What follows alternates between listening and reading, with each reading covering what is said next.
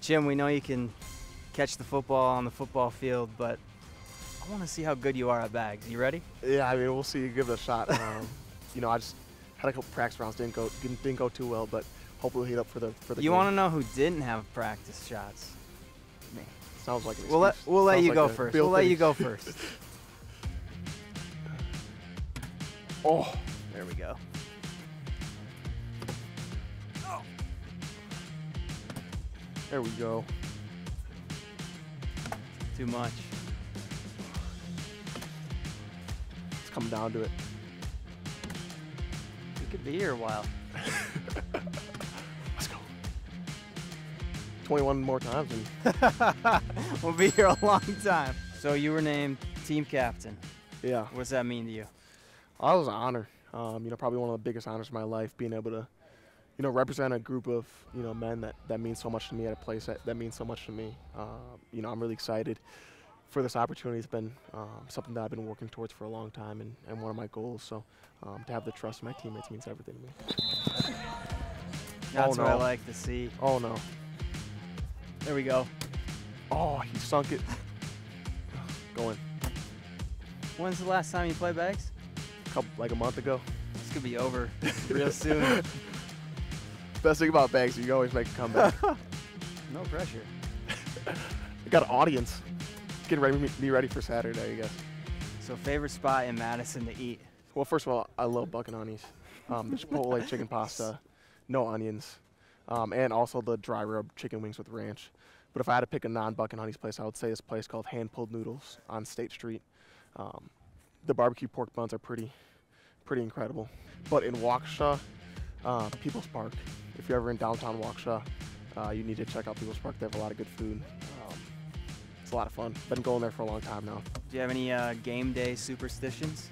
Not really. I mean, I do, but it's something that I don't even think about. I go out and warm up by myself and have the same pregame routine, but it kind of changes year by year. Usually I pick up some superstitions when I start the season. I think before bed I always hop in the Normatex, kind of some compression to get my legs flowing right before bed and do a stretching routine. It's probably the only thing that's really consistent. Oh no, that was bad. There we go. Blocked me off. I needed that. Take over top. What is that? 3-3, tied it up? Yeah, here we go. Huge. Are you feeling the pressure? Yeah, I'm getting nervous now. Favorite thing to do that's not play football? Probably right now, easily golfing. I got into it last year. Spent way too much money on clubs, so I guess I'm kind of tied into it now. But it's a way to be competitive and kind of get out with the guys and spend some time. And at the same time, it's a lot different from football because we're not whatever. We're not getting you know, watched and things like that. Just, you know, there's no consequence if I go out there and shoot 115 or something like that. So who's your golf partner on the team? I've golfed with a bunch of dudes on the team. Or I guess, who do you want to golf with? Who's like the partner if I need it? Well, I could probably have two to the answer.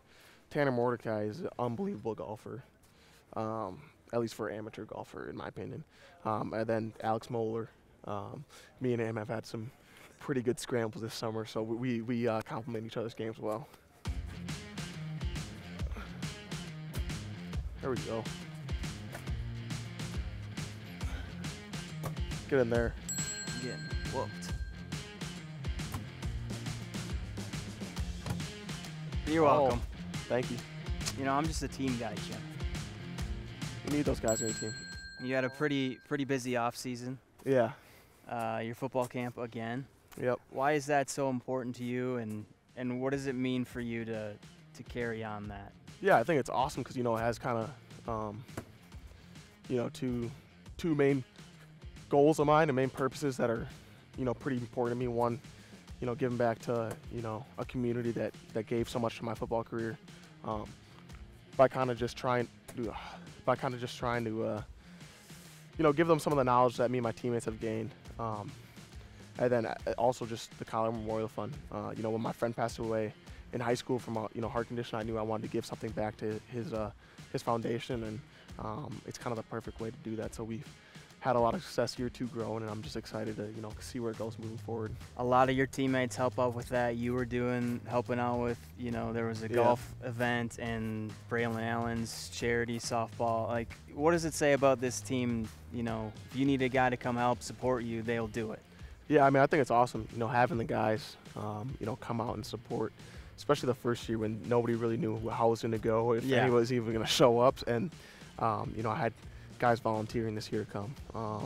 So I think it was awesome that, I have such a good guys in the locker room. And I think it just kind of speaks about the kind of culture we have in our program. And you won an award, too.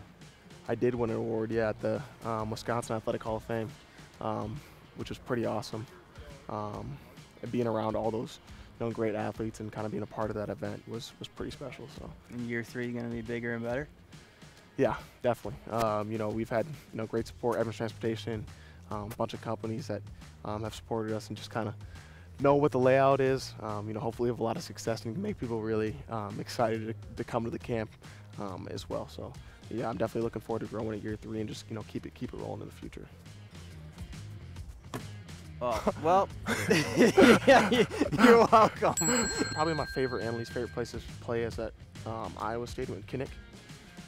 Their fans are on top of you, which is super annoying, but at the same time, one of the coolest atmospheres in college football. So I guess it kind of goes hand in hand with, there's a part of you that's like, please stop yelling at me from 3 feet, I hear you, but also at the same time, be able to have opportunities like that and, play big-time college football has been a dream of mine. So be able to, kind of go with my teammates, and it's pretty much us against the world. It's pretty awesome. And it's nice when you make a big play to just kind of silence not hear anything, right? Yep.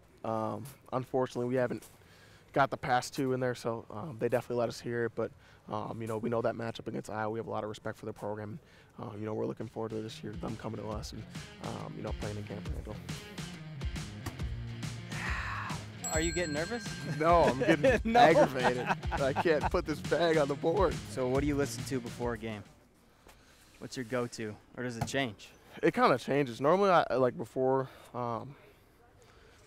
the season, I'll probably this week, I'll I'm changing on my strategy. I don't like that.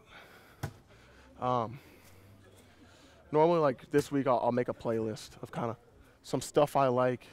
Maybe I listen to it over. Oh my goodness! And he's come back. 11-7. Normally, I'll to get back to your question though. Normally, I'll make a playlist of stuff I like and then kind of shuffle through that. Last year there was a Kodak Black song that I had to listen to every time I was driving. So I guess that is a superstition that I missed on. But I don't think it'll happen again this year just because I kind of change them up. Yes.